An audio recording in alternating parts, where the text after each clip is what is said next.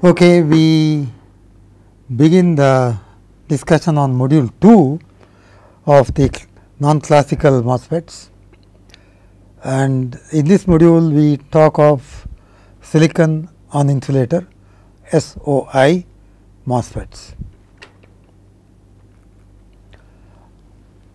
Last time when we discussed, we said or we have seen that the drain current depends upon the injection velocity, and that injection velocity depends upon thermal velocity, which is 10 to the power of 7 centimeter per second, and the product of mobility and the electric field at y equal to 0, that is here at the point of injection.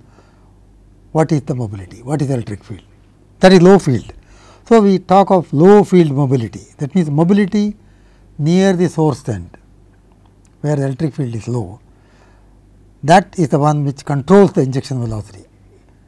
You will never get the saturation velocity of 10 to the power of 7 centimeter per second, but it will be less than that.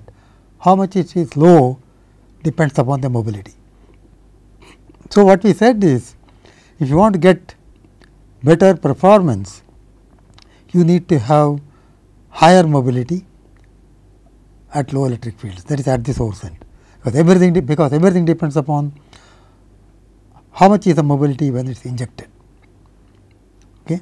These are very important, particularly when you go to short channel devices, because you are trying to get as close as possible to the saturation velocity or the thermal velocity. So, if you want the mobility to be high, what we have shown last time is that the doping concentration in the channel should not be high. Number 1. The other factor which affects the mobility of electrons or carriers in the channel is the electric field in the vertical direction or normal direction, in the direction normal to the electric to the channel, that is that E x which I have marked. X is in that direction. That depends upon what is the oxide thickness and also how much is the doping here is. If the more or the doping, more charges in the depletion layer comes up. So, the electric field in that direction will be higher. So, you can see that to reduce that vertical electric field, you need to go to lower mobility. So, both these point to the fact that you need to reduce the mobility of dopants or mobility of, you need to reduce the doping concentration as much as possible. Ideally, you can go to undoped. Such things are not possible with the classical MOSFET. You have to go to some special type of devices like the SOI MOSFET. That is the idea. And also, of course, supply voltage you must keep low to minimize power dissipation. Okay.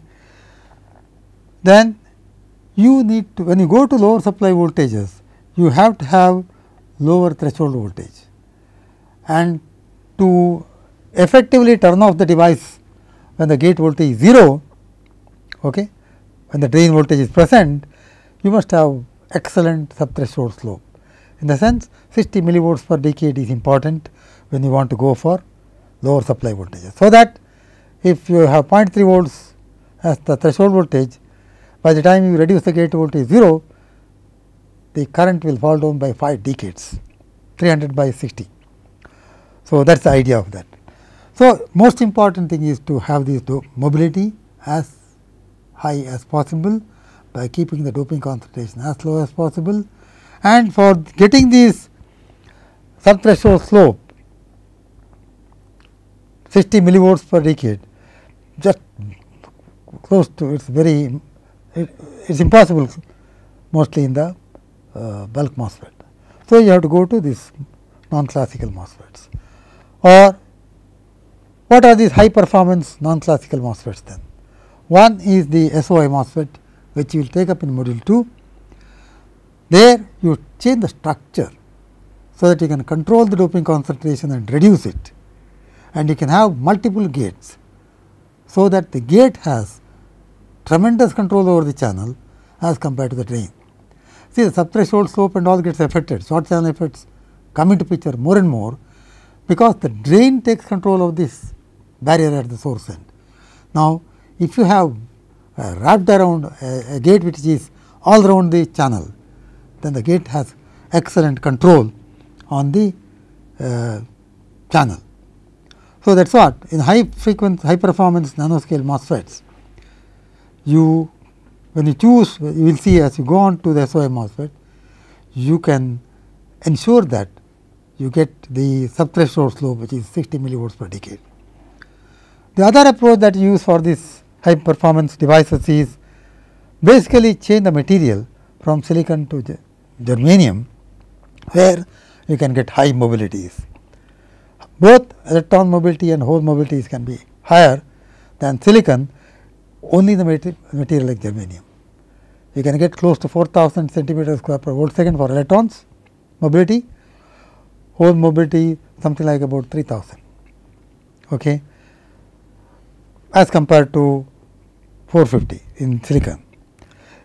Or you can go to materials like gallium arsenide, where only the electron mobility is high, but the hole mobility is not high. That all we will take up.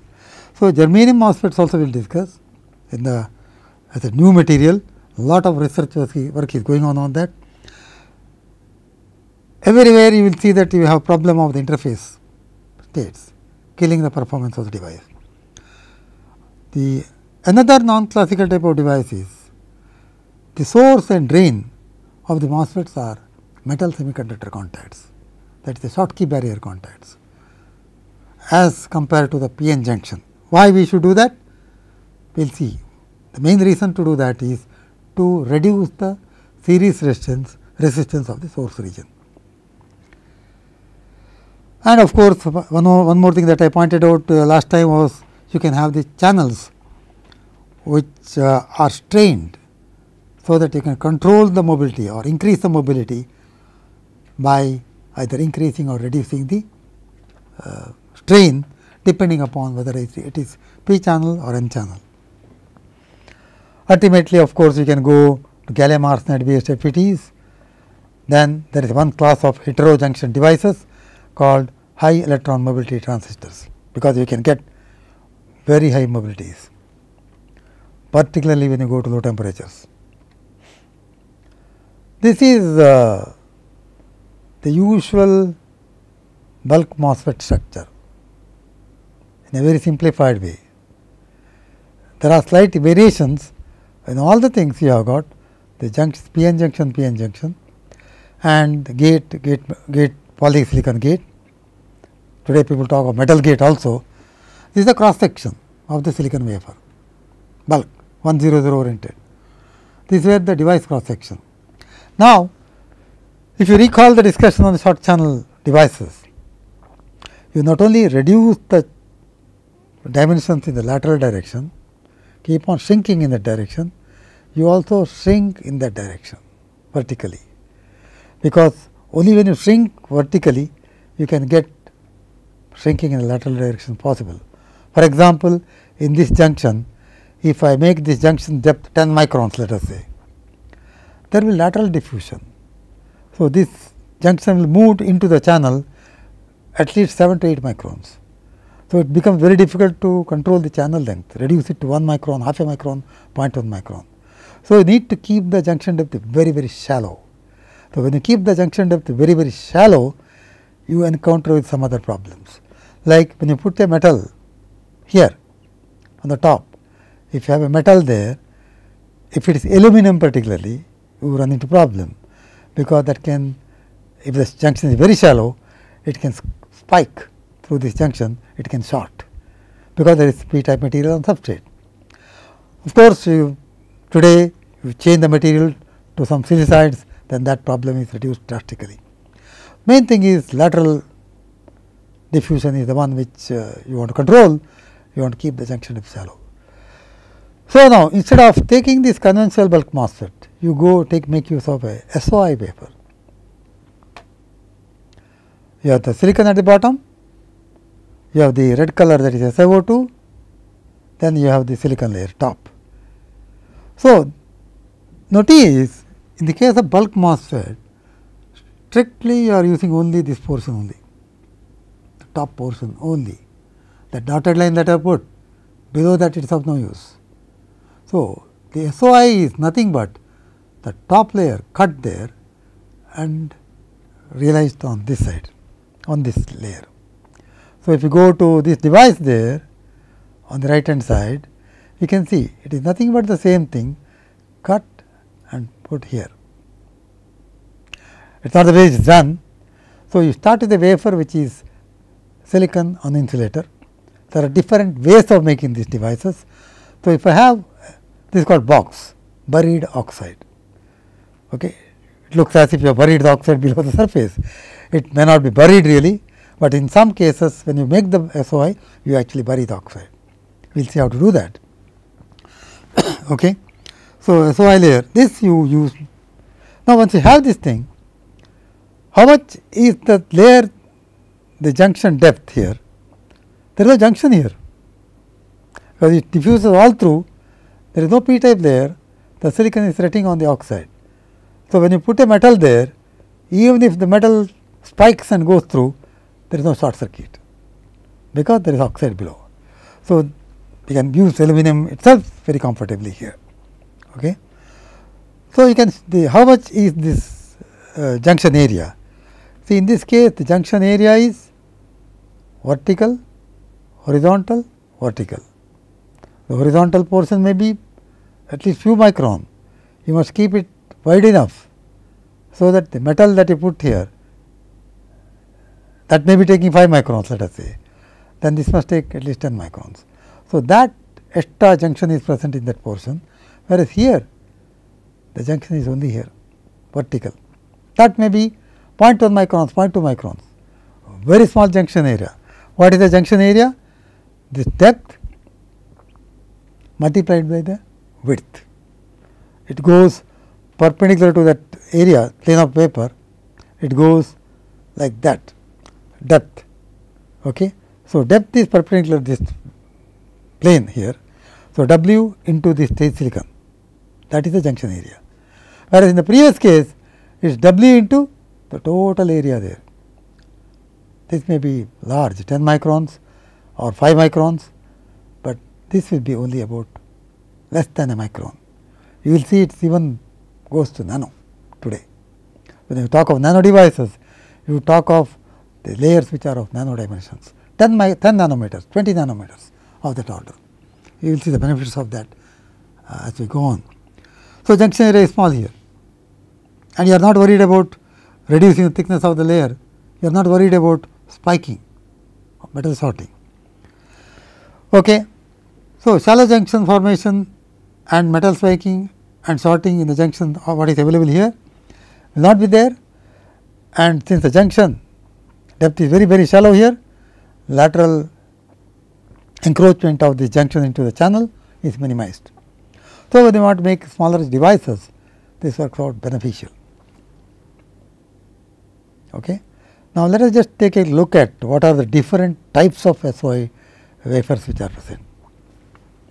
Classically or historically, the SOI was not SOI, SOS, not silver soul, it is silicon on sapphire. Okay. This is sapphire, single crystal sapphire, Al2O3 you can crystal grown, you can buy it, very expensive, much more costly than silicon, okay, several times costly. On that you grow 100 oriented silicon epitaxially. You can have this 0.1 microns or of that order. Use this particular layer for making the device. Now, you see the entire layer below that is insulator, fantastic. If you can get that, you can get that. People use this even today for some of the very sophisticated radiation hardened type of devices for defense applications. They use this. Okay. But very expensive, you get 4-inch wafers, not big. I do not think there are larger dimensions are there bigger than 4-inch because of difficulty in growing the Al2O3. That is a high temperature process. But there is some issue here. The channel mobility here is not very high, because the quality of this layer when we make it thin is not as good, because this is does not match very well with the substrate, lattice match is not so good. So, the quality is not so good. But if you are not looking at the high mobility, if you are looking at other performance like radiation hardening, and also if you are looking into the routing capacitance. For example, when you connect one device to another device on the surface of the oxide, if this insulating layer is very thick, the capacitance of this routing capacitance with respect to substrate is very small.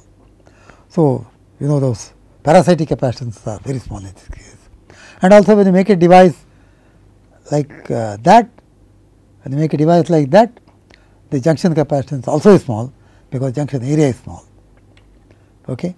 So, here you just make the device there, you get junction area small, capacitance small, state capacitance small. That way you get much better performance. Ultimately, in the integrated circuits, you know that the culprit is the parasitic capacitance. So, you want to reduce that, you can do that with this. So, most of the defense applications they use that. This is start with single crystal. See, it is a hexagonal structure, that is why 0, 1, 1, 2 is the orientation. That particular orientation only, there is fairly good lattice match between silicon and sapphire. But if you want a cheaper way of doing this, you go to this type of structure, where the silicon is on oxide. You can choose it 1 micron, whatever thickness you like, not too thick. So, instead of taking the whole thing as sapphire, you have got SiO2 there. This also will reduce the stray capacitance, because of thick oxide below. The parasitic capacitance will be reduced. Okay. So, how do they do that? This is a very popular way by which the SOI layers are made in IBM. In their mainstream integrated circuits, they use the SOI layers, which are called CMOS layers. CMOS is separation by implanted oxygen. Here actually you are really burying that oxide. Okay. How do you do that? Take a silicon wafer, the full thing is silicon there, cross section, implant oxygen atom, implant the atoms itself. Okay. Implant, in fact, when it comes as ion, but it gets neutralized. After implantation, it is neutral. So, implant it at energy is like 100 to 200 kiloelectron volt, so that the oxygen atom gets inside the layer and it is implanted into the bulk of silicon. The dark region which I have shown here is actually the region into which you have implanted. Actually, what happens is, when you implant it, depending upon energy, the depth at which it is implanted is decided. Maybe half a micron, 0.1 micron, that depends how much lower energy will be implanted close to the thing, close to the surface. Now, I put a band of region, because when you implant the impurities or any material, it is not going to stay in one place. It goes through a surface, most of them land at one particular depth, but there is a spread, because after all where it lands depends upon the number of collisions it experiences. In the sense, it comes with, let us say, 100 keV energy, it collides with one atom, the host atom, it is like a billiards ball. Okay. So, it collides with that, gets scattered, the lattice atom of the host atom also moves. In the billiards when you play, that moves, this also gets reflected. So, in one collision it loses some energy. After undergoing several collisions, it comes to rest. Okay. So, how far it goes to rest depends upon what was the energy, how much energy it loses in each collision, and how much it loses also depend upon the host atom and whether it hits head on collision or at a slight angle. Okay. So, if it is head on collision, then maximum energy will be lost in one collision. If it is at an angle, cos theta of that energy will be lost. It is actually proportional to the product of the two masses. Heavier masses will lose energy faster. it will be difficult to implant deeper. So, this oxygen atom you will see it as a spread, because depending upon the angle and number of collision experiences, it is a statistical phenomena. Instead of landing at one place there, here it will be around that region. That is why that depth band is put there. So, when you implanted, it was just oxygen atom. Okay. Now, raise it to high temperature like 1300 degree centigrade. Silicon does not melt at that temperature, because melting point is 1410 degree centigrade. So, that I change the color here, because it has become SOO2. Okay. Silicon dioxide, because of that oxygen reacted with silicon. So, what happens is, when the reaction takes place, there will be swelling, the volume will increase. You know that if you just look at number of atoms per centimeter cubed of silicon is 5 into 10 to the power of 22 per centimeter cubed. So, I just put some numbers here, just I will come back to this slide. So, if I have 1 micron oxide formed there, okay, it has if the thickness of this is 1 micron, I am giving an example, the thickness of silicon is 0.44 micron. Even in thermal oxide, here also 0.44, whatever atoms which are there in 0.44 micron would have reacted with oxygen. Okay. In 0.44 micron, there will be some number of atoms will be there, into 2.27 number of oxygen atoms will react with that, into 2.2 into 2, whatever number of atoms is there into 2. For 1 silicon atom, 2 oxygen atoms. So, twice the number of oxygen atoms will react with that to get this thickness, but the volume or the thickness will be 2.27 times. So, what I have just put here is, to make it clear, number of atoms in silicon, okay, 1 micron silicon dioxide is 5 into 10 to the power 22 into 10 to the power this is number per centimeter cubed silicon atoms, into 10 to the power minus 4 is in 1 micron, though so many silicon atoms are there. Okay. So, in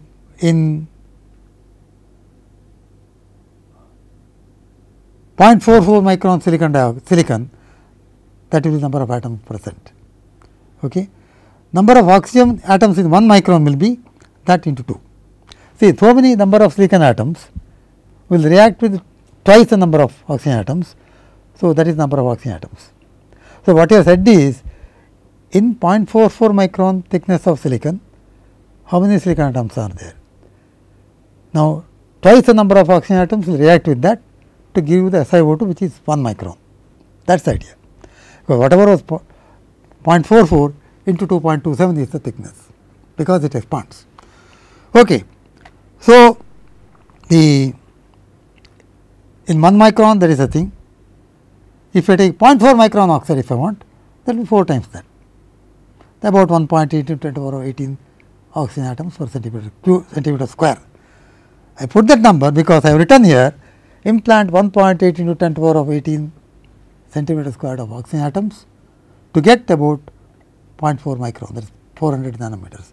That working out I gave here. Okay. So, what we are telling is, you put that number of atoms, you will get 0.4 nanometers of 0.4 microns thickness of buried oxide. Okay. So, this involves high temperature process. This is what IBM uses for realizing SOI wafers, which are called CMOS. Typically, how much is the buried oxide is controlled by, how much thickness is there controlled by, what is the implantation dose. Okay. So, that is the because it consumes so much of silicon atoms. Usually it is 100 to 400 nanometers is the thickness. Okay. This annealing is done for very long time, because after all you have implanted the oxygen and the reaction takes place there. This is the technology. So, you can see you require a lot of the implantation system etc. for this, and industries do that, but if I want to do it in our lab in the university level, where you do not have implantation, which will cost you several crores, a lot of space will take, you use the simpler methods. that is SOI, bond and etch back. This is very simple. The CMOS implant anneal, you get the oxide layer buried. Here thermally oxidized silicon,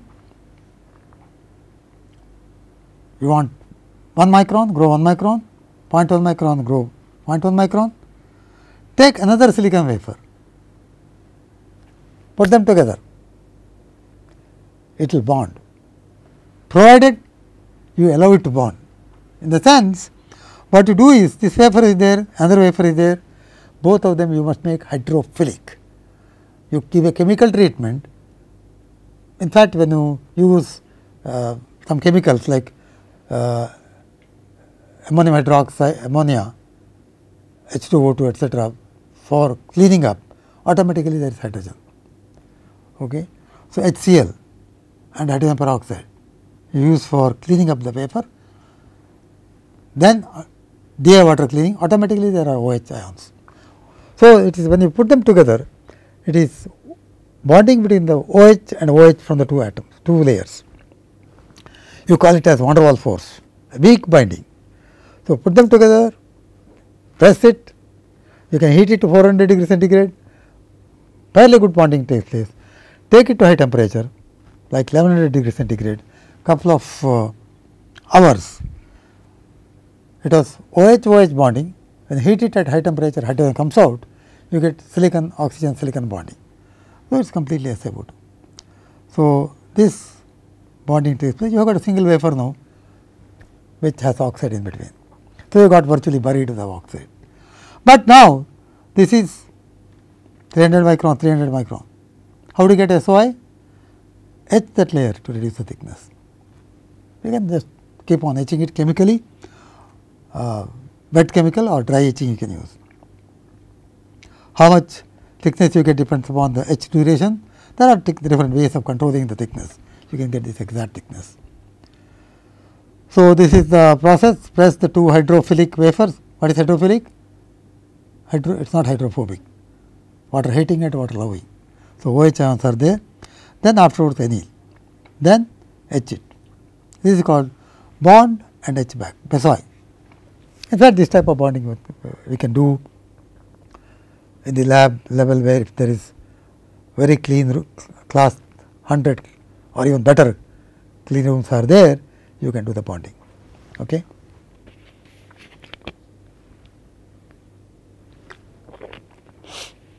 This type of wafers are very popular in MEMS, because you have this thin layer here, you remove the silicon from the bottom here, you get a membrane. You just etch out somewhere in between the center from all the way. You have got oxide and then this silicon, which is a membrane. And I will not go into that. This is in the MEMS course that we talk of. Other method is smart cut. See, here there is one issue. See, for making one SOI wafer, you have used two wafers, okay, polished wafers. So, two wafers, and at the end of the process, you have other wafer you have just dissolved. It is a waste. So, in order to overcome that and also precisely get this thickness, here the precise thickness is controlled by timing of the etching, which may go off a little bit if you want to. If you want 20 micron thick layer,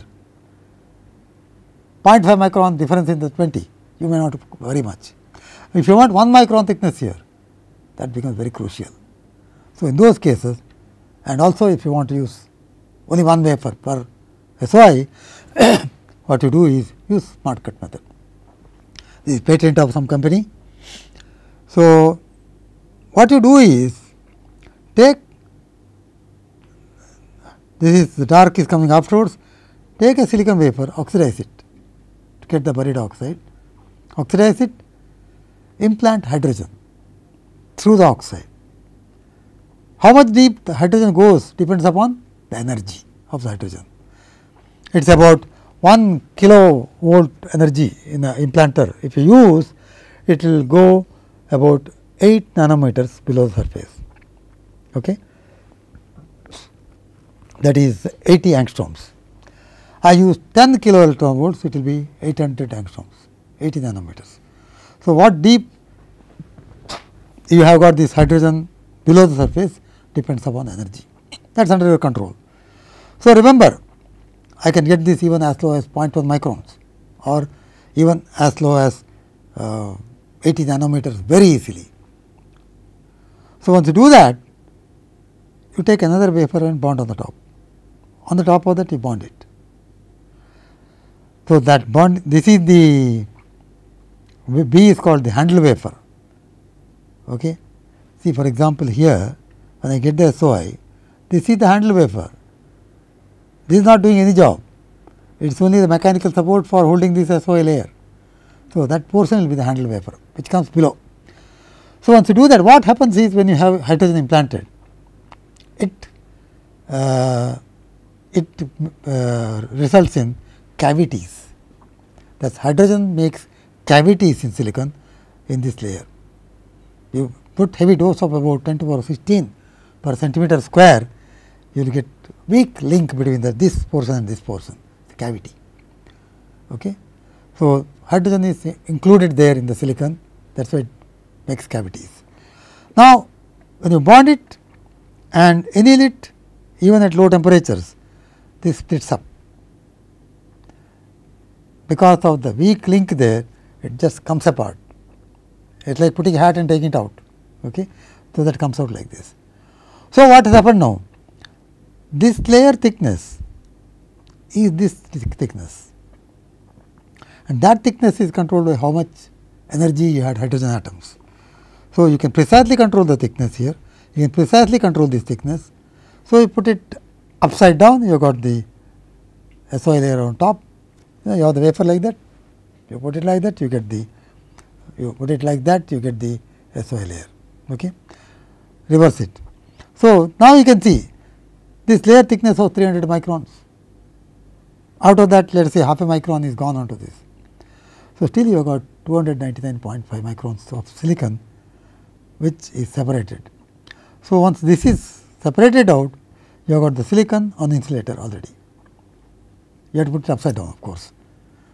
And this wafer which was there, it is available for you for reusing. All that you have to do is you may have to slightly polish it. Okay. Polish it, reuse it, start all over again, oxidize and go through the thing. So, in effect, what has happened is you have used two wafers to start with, but one wafer is available for you for reuse. Ultimately, only one wafer is used, one advantage. Other advantage is the thickness is precisely controlled by the implantation energy. So, this is very popular, commercially available. So, you can buy CMOS wafer, you can buy smart cut. Okay. The only thing that you will be concerned will be if I want for MEMS application, I may need a thick membrane, say 20 micron, etc. That you may not be able to get, because you will not be able to have energies of that high to implant it deep below 25 microns. So, in that case what you do is take this wafer, which is 0.5 microns, grow epitaxially 10 microns of silicon, then you will get 10 microns of SOI layer. So, if you want 10 micron of smart cut wafer, you can buy it. But if you want thicker ones, the better way to go is this one, because you do not worry about slight change in the thickness, but waste one wafer. You have to use two wafers to get one. Okay. So, now let us see the benefits of those are the technologies. Some other technologies also have come, but these are the most popular techniques.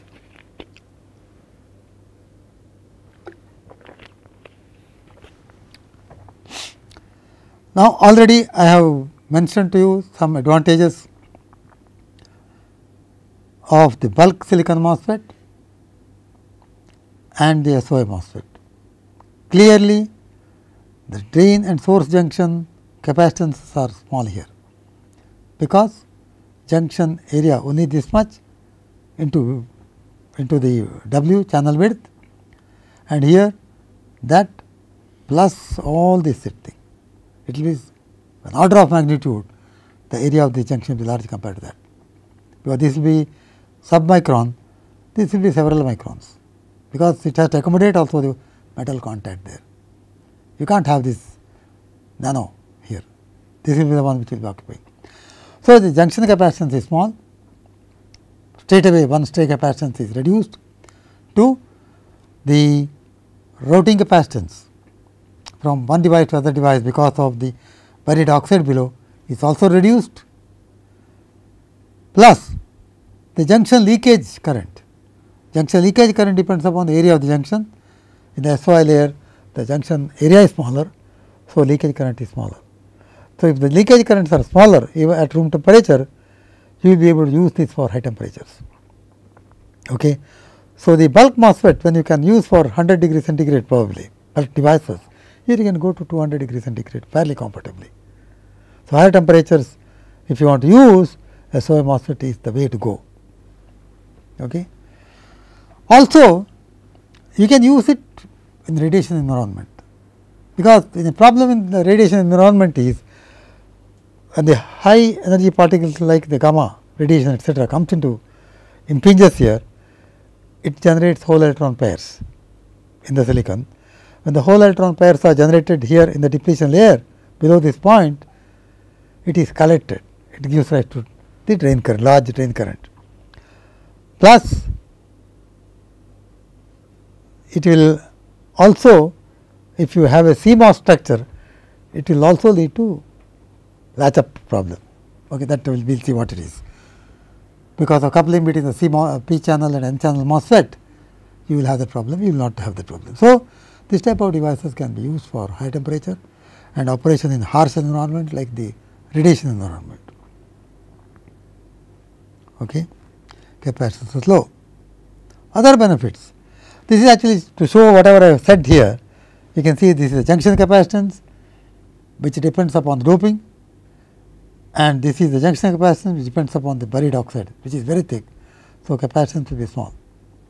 In fact, there is no junction here, it is the capacitance of this layer and this substrate, and this area can be small here, and the junction is only here. I am sorry, it is only the buried oxide we are showing, it is easy to see here. It is only buried oxide, this capacitance from here to down, between this and this. This is reiterating whatever I have said before. And also here we can have capacitance between this and that below the field oxide, field implant additional capacitances.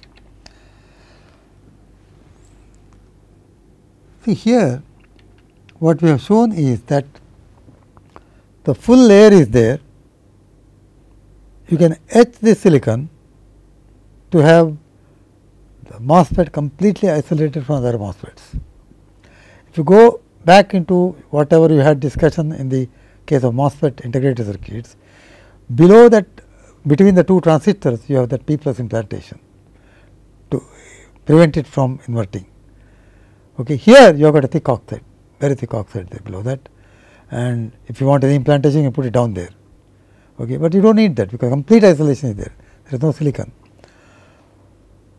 Okay. Now, what you can do will be, one may question, there is a step here from one device to other device, but you want to have planar structure. Why do you want planar structure?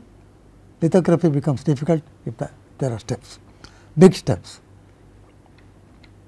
So, what you do is, suppose I want to etch silicon from here, if I do not have the red, it is a step.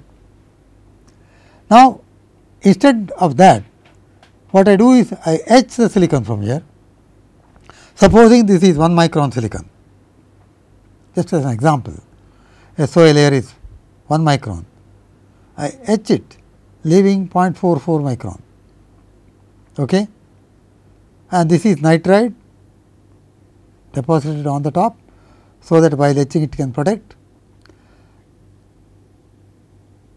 So, etch SOI layer partially leaving 0.44 micron of SOI layer unetched as shown here.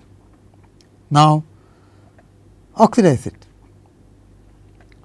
See, if I did not have this nitrides, low pressure CVD is a technique by which you deposit by the reaction of silane and ammonia, you can get silicon nitride. Okay. That nitride is tough one, tough in the sense, if you put it in an oxidizing ambient, it oxidizes very, very slowly. For example, if I have nitride here and a step here and I subject it to oxidation on this surface, this layer will get oxidized. The oxidation rate depends upon the temperature. Okay. So, when this oxidizes, this portion hardly gets oxidized because nitride is there. Nitride, the oxidation rate of nitride, silicon nitride, Si3N4 is about 30 times smaller than that of silicon. So, even by the time if I grow 0.1 micron of oxide, nitride will oxidize 1/30th of 0.1 micron, hardly any oxide is there. So, nitride is intact, silicon is not getting oxidized, protecting it from oxide. So, that means what you are doing is you are oxidizing locally here, that is called local oxidation of silicon or low cost. At some time when we were discussing in the field oxide, you see the local oxidation. Okay, it may get inside slightly here, but ideally it will be the shape. So, now if I had used 1 micron silicon and 0.44 micron silicon was left by etching, I oxidize it. This silicon after oxidation expands 2.27 times and this thickness becomes equal to 1 micron. So, 0.44 micron of silicon when you oxidize, thickness becomes 1 micron. So, you can see that oxide thickness here is 1 micron and this is in flash with this. You can strip off that nitride afterwards. Orthophosphoric acid or dry etching, you can remove this nitride. So, you can have the plain parallel structure, silicon isolated from each other with oxide all round. You can see that the silicon layer is isolated from the bottom silicon layer like that, and each island is isolated by oxide in between and there is no step. All these advantages are there. Okay. So, that is what I have shown here. I want to make CMOS. How do you make? You can first create this island, one island, another island. That may be very lightly doped p type all over. So, what you do here is protect this side completely. You can implant the source drain regions. Always you implant and then annihilate. I am not going through those steps. Okay. You can make this transistor by protecting the other side, implanting source drain region. Now, you can protect this side with photoresist. You can use photoresist as mask for implantation. That is a nice thing about that. Through lithography, leave the photoresist from some portion, implant wherever photoresist is not there. Implant it. See, if I want to have a p type layer here completely, I can implant onto this n type dopants, make this entire layer an n channel, n type material. So, instead of making p well, n well, etc., you make this p type and n type. P type originally, make it n type.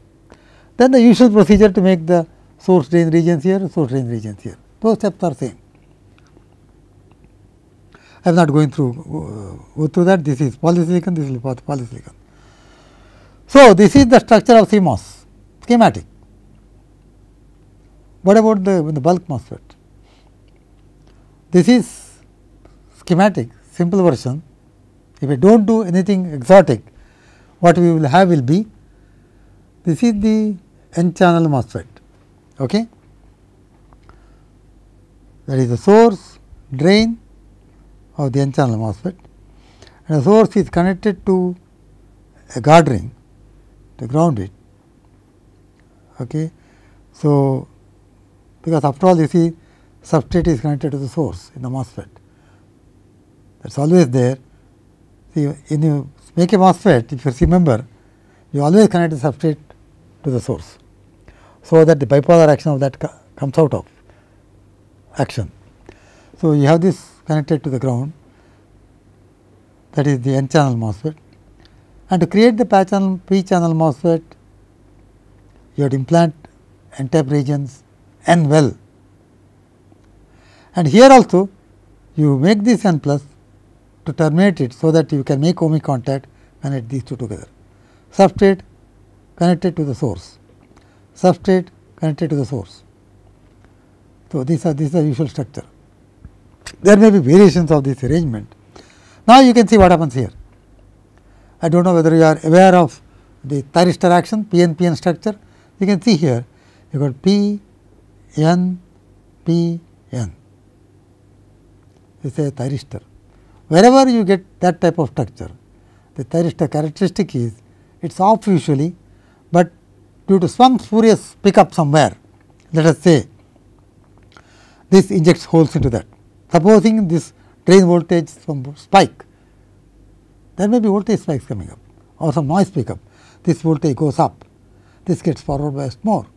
This injects holes, okay, and this PNP transistor, that is P, N and P, that is what I have marked here. This PNP transistor injects electrons into the emitter, to the base, collector, and collector is driving the base of the NPN transistor. This is the NPN, okay, NPN. So, this PNP transistor drives the base of the NPN transistor if there is spurious pickup. Even if there is a radiation that can generate whole electron pairs and that can give forward bias this. So, there will be injection. So, if it drives the base of this transistor, what happens? NPN transistor, you drive the base, this turns on.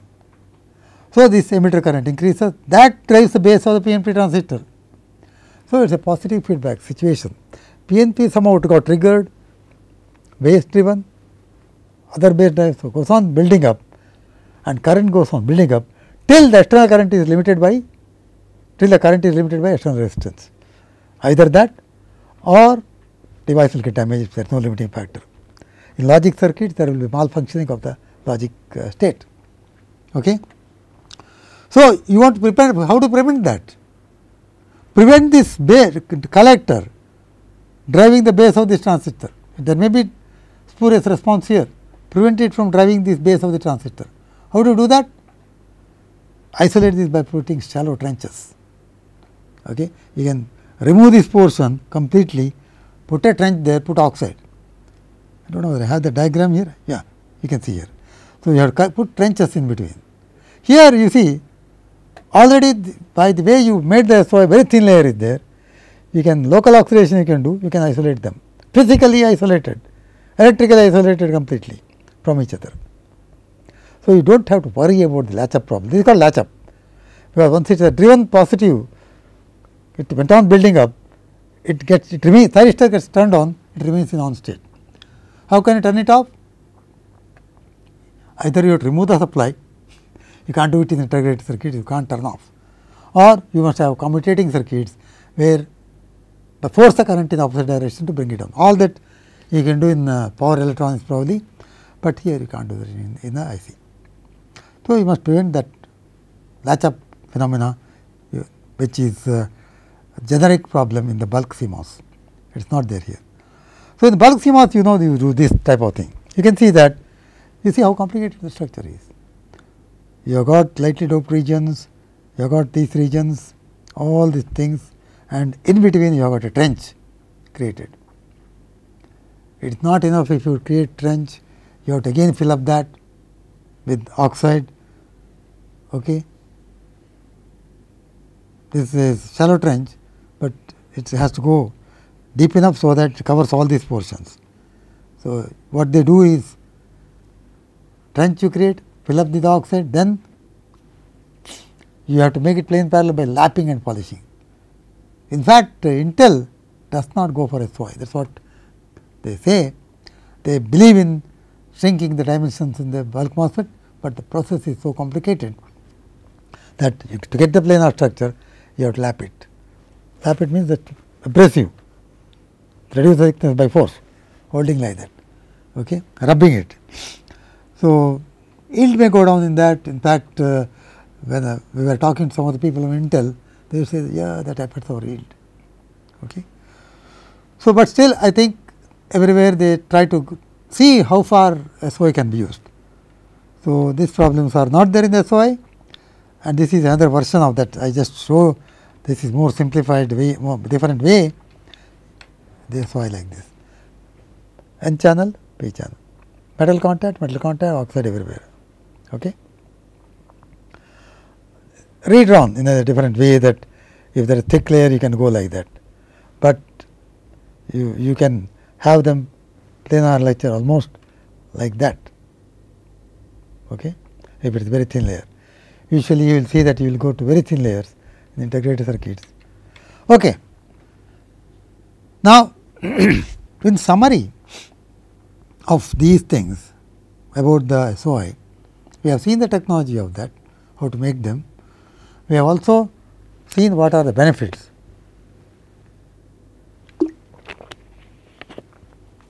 Benefits are low parasitic capacitance, drain source junctions and interconnects, all those capacitance are reduced because of the thick buried oxide. Ability to operate at high temperatures and radiation environment. I am showing, even when you talk of a single MOSFET, it is that. Simpler technology, no wells and trenches. Shallow junctions easy to fabricate, because there is no junction here. It is only at the, there is no junction here, it is only here. That is what makes this capacitance also less.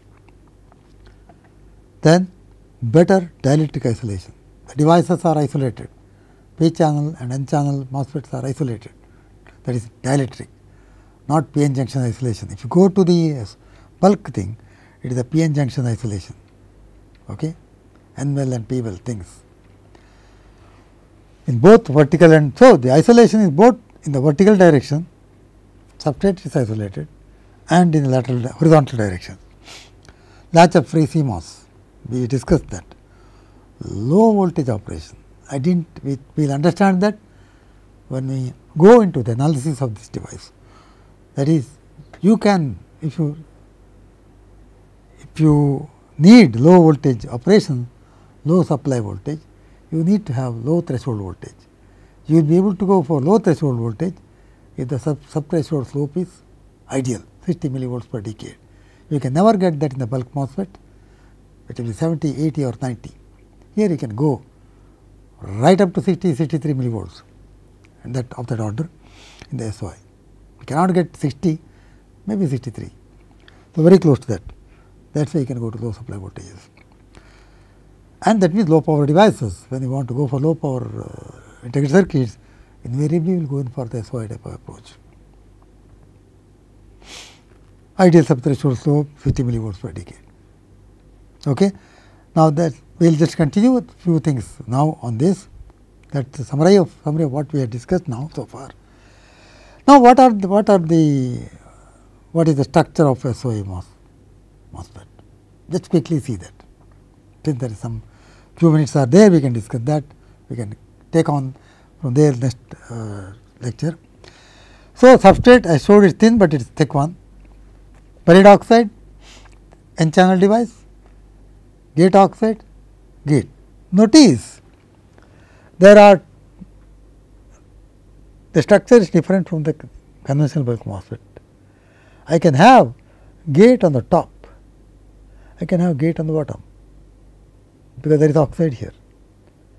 But you will say this oxide can be made thick, thin and have good control on that. I can make this also thin, but you may lose some of the advantages that you have in the isolation, but we will see that can be overcome by appropriately choosing the structure called FinFET. You can still have thick buried oxide, but you can have both top and bottom. It will be on the bottom, it will be coming on the sides.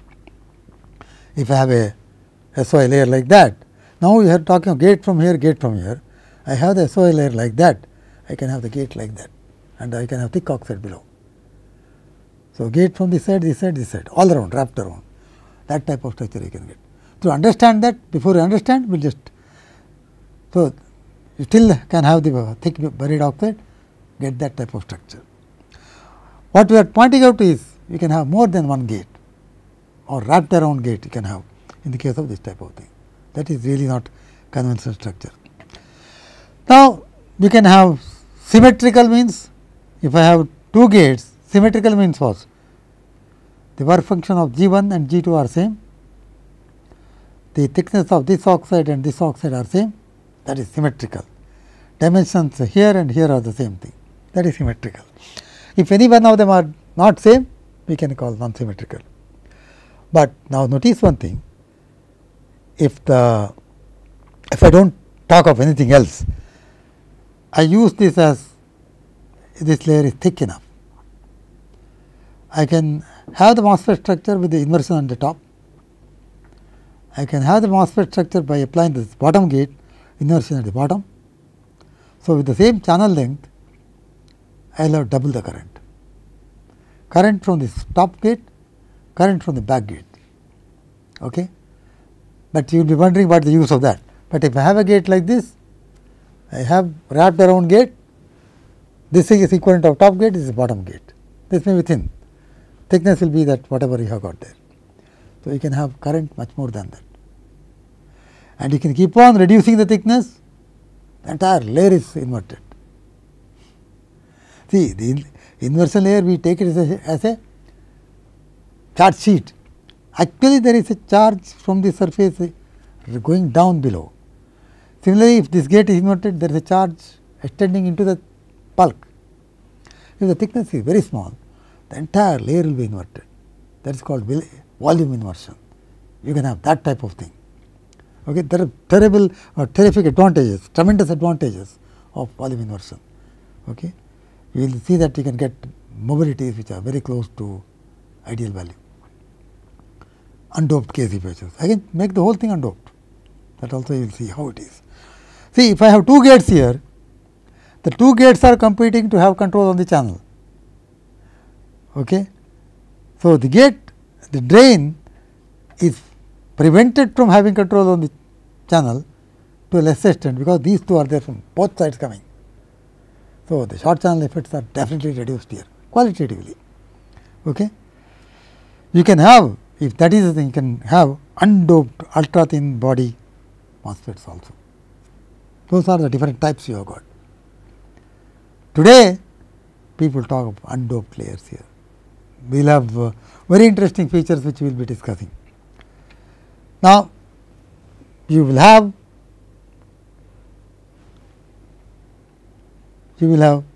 fully depleted or partially depleted MOSFETs. Okay. See, if you go to bulk MOSFET, what happens? The thick layer is there, only the top gate there is inversion, part of it is depleted, rest is bulk. Here, part of this layer will be depleted from the front gate, part of the layer will be depleted from the back gate. If both the depletion layer meeting together, that is fully depleted. If they do not meet together, it is partially depleted.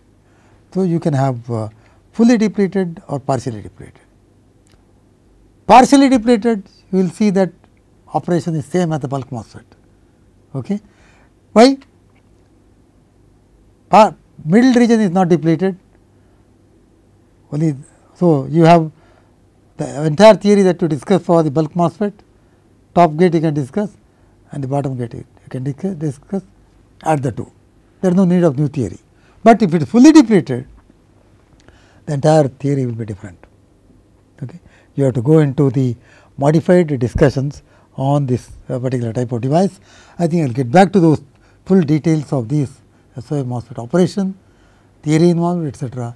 in the next lecture. So, we have gone through the many advantages that this SOI type of device is there, and how to achieve that, what are the characteristics of the devices, we will discuss in the next 1 or 2 lectures.